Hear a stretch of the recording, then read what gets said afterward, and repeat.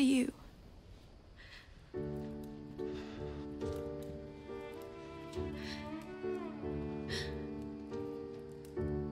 Hello readers, welcome to my channel. This is Books with Sakshi and I upload regular videos on my YouTube channel related to books. If you are someone who is interested in books, then make sure you are subscribed to my channel. So in today's video, I'm going to sort of compare book versus show, since Netflix has released 2 seasons of Bridgerton and the original book series consists of 8 books in total.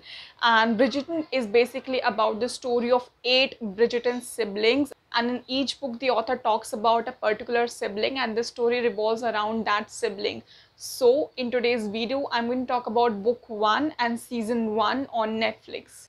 So in today's video, I am going to talk about Daphne's story and how I felt while reading the book and watching the show.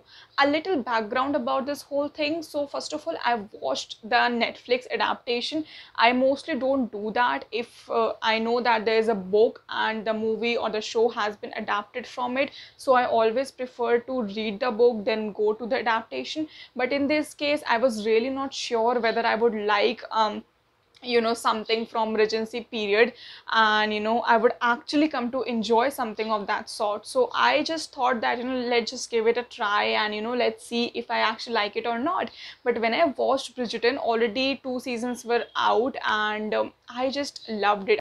I was so obsessed with season 1, and season 2 was also there, but I did not really like the season 2. But when I read the Anthony's story, which is in book 2, I absolutely loved that book. I'm going to cover Anthony's story in another video. So I simply wanted to read all the books in the series to actually know what the author has originally written. But if you're someone who is not a reader, you can definitely treat yourself with the Netflix adaptation. But reading definitely gives you like a lot of insights. So bringing your attention back to book 1. Book 1, Duke and I, is a story of Daphne and Simon and how they meet each other, how they fall in love with each other. And an interesting plot twist comes when Simon actually makes a vow in front of his father about something that plays a very significant role in his life, something that greatly influenced his life, and I would say affected his life for the better or worst. You have to find out. If you have already seen the season 1 of Bridgerton on Netflix, you already must be knowing, but in case you haven't, then you are definitely going to find out all the answers.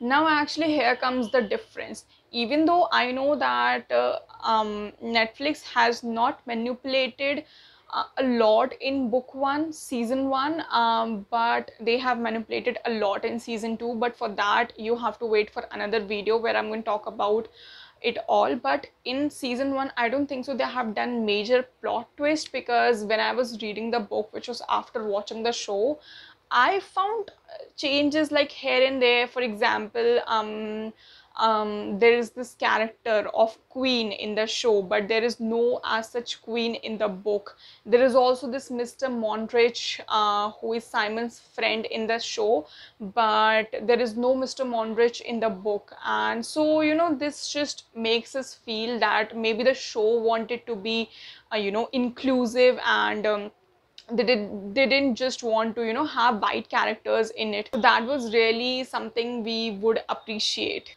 Another thing which I noticed while reading the book was that when you read about Daphne, when you read about Simon, you get a lot of insights about the character's mind, something you do not get while you are watching series or movies, for obvious reasons, because they cannot take you in depth of the character's heart and tell you each and everything about how they are feeling. But books make it possible, and that is why it is always I believe a controversial topic that books are better than movies or movies are better than books. Like, the letter is definitely not the true case, but I believe movies are individually great. They just do the job they are intended to do.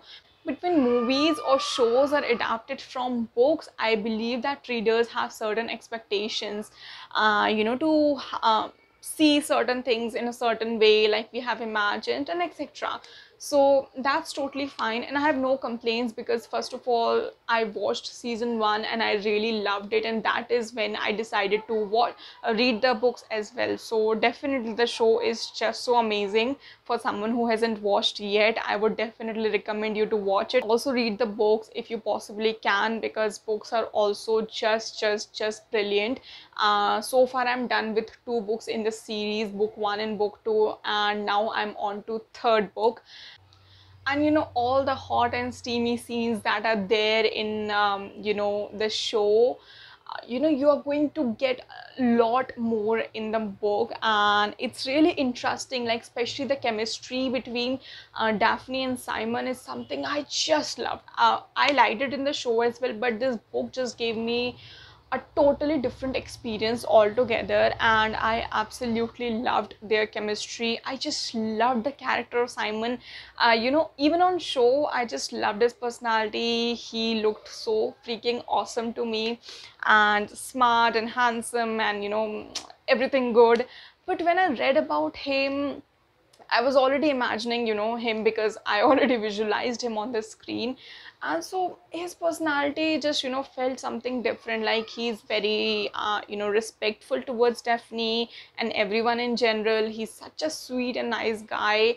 And, he definitely had a troubled childhood, and he has his insecurity. And this is one thing which I even noticed in book 2, which is the story of Anthony. And I also read the author's note where the author talks about that, she kind of wanted to um, portray her male characters as vulnerable too, because usually females are shown vulnerable, and they are sensitive, but hardly there are men who are portrayed as being vulnerable, expressing themselves, or having um, fears related to their past. So there is something that is troubling Simon since his childhood, and how he's overcoming that thing is something which will connect you with his personality, I suppose. So the book definitely explores all these fears, vulnerabilities at great length.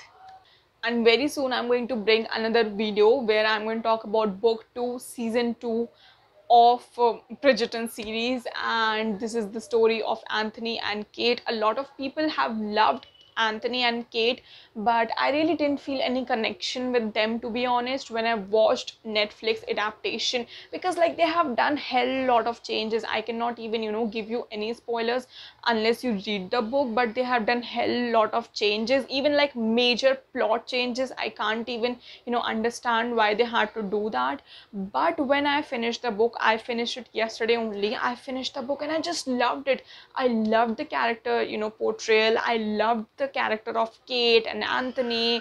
I loved everything about that book, to be honest, and I loved this book too a little more than book 1, and I gave it full on 5 stars, and I'm going to talk about everything in detail in my upcoming video. Make sure you like this video, and also do share it with your friends who are like Bridgerton fans, and also do subscribe to my channel and ask your friends to do the same if you enjoy my videos. And I'll see you very soon in the upcoming videos.